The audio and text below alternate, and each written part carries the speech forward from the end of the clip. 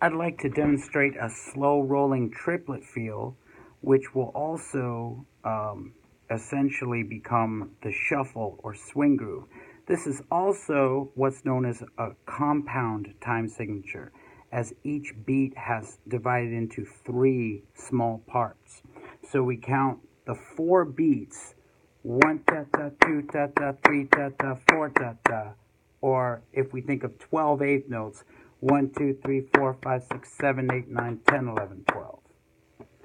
So 1 ta ta, 2 ta ta, 3 ta ta, 4 ta ta, 4 groups of 3 is 12.